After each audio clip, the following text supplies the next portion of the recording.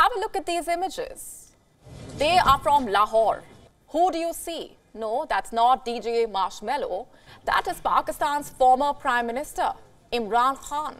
Yes, that is how he appeared at a court in Lahore, wearing a bulletproof helmet over his head, which, in all honesty, looked like a huge bucket.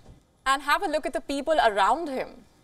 He was accompanied by commandos carrying black bullet-resistant shields that appeared more like massive rubber pads. The question is, what was the point of this? What was Imran Khan trying to do here?